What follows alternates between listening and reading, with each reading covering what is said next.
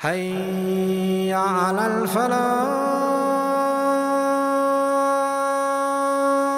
بسم الله الرحمن الرحيم الحمد لله وحده وصلى الله وسلم وبارك على من لا نبي بعده وعلى آله وصحبه أجمعين.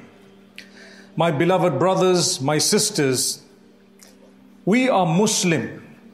A Muslim is a person who submits unto Allah, Rabbul Izzati wal Jalal. A Muslim is a person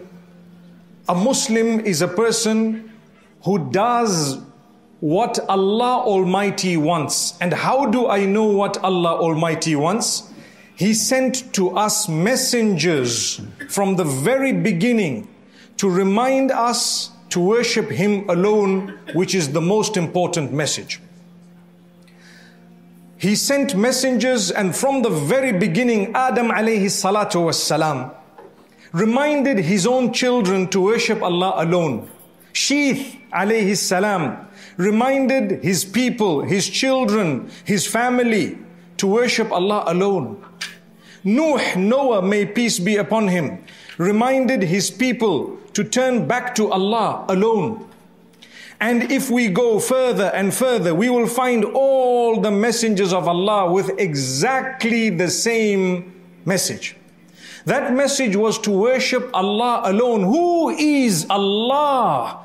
Allah is the worshipped one. He who made entire creation, that is Allah. He who made you and I, that is Allah. He whom I am going to return to after I die, and you and entire creation, when it comes to an end, will be returning to none other than the one who made this creation in the first place, Allah Rabbul Izzati wal Jalal.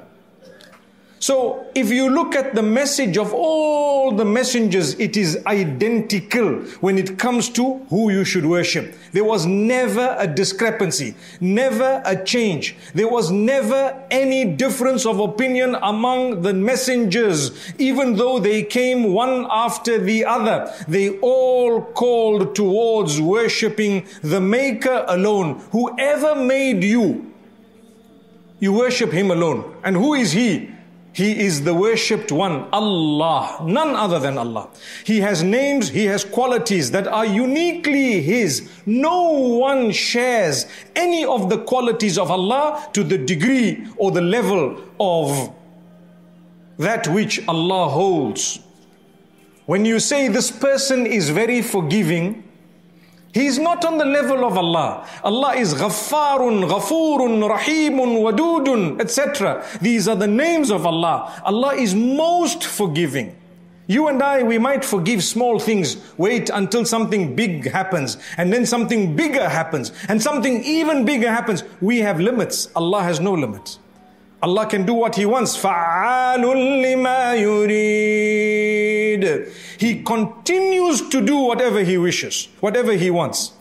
Nothing happens on earth except by the will of Allah. He knows about it, He lets it be. It is Allah. He is in control. But it's all part of a test for all of us. Life is short. One day is good, one day is bad. One day is for you, one day is against you. My brothers, my sisters, believe in Allah. If you have a relation with Allah, the good day is Alhamdulillah. The bad day is also Alhamdulillah. There are 5 prayers a day. On a good day, it is 5. On a bad day, it is still 5. Subhanallah. In fact, when something bad happens, we get closer to Allah. Today, we are seated here. We thank Allah that Allah has given us a chance to sit in His beautiful house. This is the house of Allah. We are so many in number. Why are we here? Because there is an instruction of Allah. You are here and I am here to worship Allah, to listen to a good word that will bring me closer to Allah, to develop my yaqeen and conviction in Allah. Do you have a guarantee that tonight will be a happy night? Do you have a guarantee that you are going to be alive tonight? Tonight is far before tonight. There is no guarantee. People can pass away here and now. Sometimes, who knows what might happen as we leave? May Allah Almighty grant us Jannatul Firdaus. May Allah give us a good death. May Allah help us. The reason I say that from the very beginning, Allah wants us to worship Him alone. And Allah Almighty wants us to do what He has instructed. That instruction, He sent messengers, all these prophets of Allah. And who is the final Nabi? Who is the final messenger of Allah? Muhammad ibn Abdullah sallallahu alayhi wasallam. What did he teach?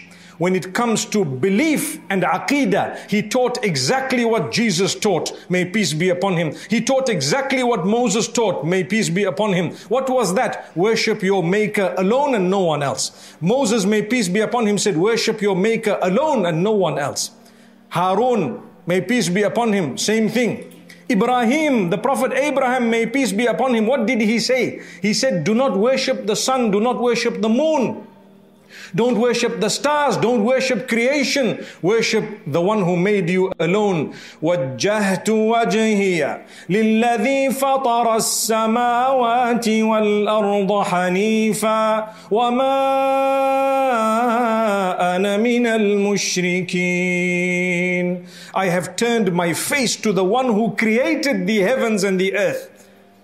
In pure worship of Him alone, and I'm not going to associate partners with Allah. You and I, as Muslims, we do sujood. What is sujood? Sujood is prostration. Umirtu an asjuda ala sab'ati a'zum. The Prophet, peace be upon him, says, I have been instructed to prostrate on 7 bones. What are the 7 bones? Al-jabha, the forehead. And the nose is the same bone. وَأَشَارَ بِيَدِهِ إِلَىٰ أَنْفِهِ وَالْيَدَيْنِ وَالرُّكْبَتَيْنِ وَأَطْرَافِ الْقَدَمَيْنِ. The hands, that's another 2. So 1 plus 2.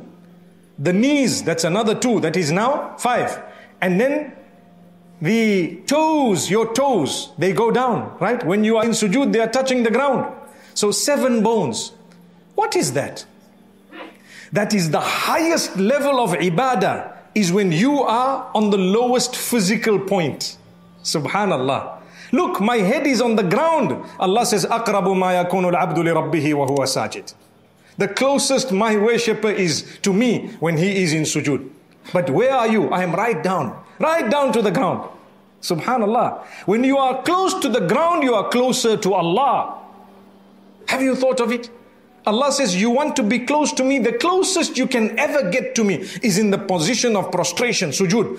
But you are never ever allowed to make sujood for anyone or anything besides Allah. That is an ibadah, and all acts of worship, that is an act of worship, and all acts of worship are only and solely for Allah. None other than Allah. Now, if Allah has made me and He told me, worship me alone, how do I know what and how to worship Allah? How do I know? Should I wave my hands? Should I blink my eyes? Should I turn my head? Should I stamp my feet? Should I hit the drums? What should I do? What is going to be pleasing to Allah? Is it from my brain? The answer is no, it's not from your brain. Allah must decide how He wants me to worship Him. I cannot do it on my own. I need to know. Some people, when they want to worship Allah, they just do anything and say, I'm sure Allah will be happy, it's worship. What are you talking about? You can't just shake your head like this and say, I'm sure Allah will be happy with it. What is that? Where did you get it from? Did someone teach you? If they did, who was it? If it came from Allah through the messengers, you are right. If it came from someone else, you are wrong. No matter how right you think you are wrong because Allah did not teach you that. So acts of worship are solely for Allah, and acts of worship are determined solely by Allah, no one else. May Allah Almighty make us strong. You want to read the Quran, read as much as you want, it is an ibadah. You fulfill your 5 salah, fulfill the farad, then you go to the sunnah, then you go to the nafil as much as you like. But you cannot increase the farad. To say, okay, today I'm very happy with Allah, so I'm going to increase, instead of 4, I will make 6. You cannot do that. It is wrong. It is rejected. Man amila amalan laysa alayhi amruna fahuwa raddun. Whoever does a deed that we did not instruct, it is rebounded to them in sin. You cannot do that. You need to listen to what Allah has taught you. So when you worship Allah the way He wants, and when you develop a relationship with Allah how He wishes, what happens to your heart? It becomes strong and pure. You fear none but Allah. You are prepared for the meeting with Allah, and you are preparing for the meeting with Allah every day. If you are to die right now, you have hope in the mercy of Allah. Why? Because I'm trying my best to do what Allah wants. This life is full of challenges. Every day there is a challenge. Like I said at the beginning, يَوْمٌ لَكَ وَيَوْمٌ عَلَيْكَ. A day for you, a day against you. No problem. Allah is great. I am alive. I will try my best. I have my hands and my feet. Thank you so much for listening to this short message. I pray that it has increased you in a little bit of motivation and hope. And the same applies to all of us. Jazakumullah khair. Assalamu alaikum wa rahmatullahi wa barakatuh.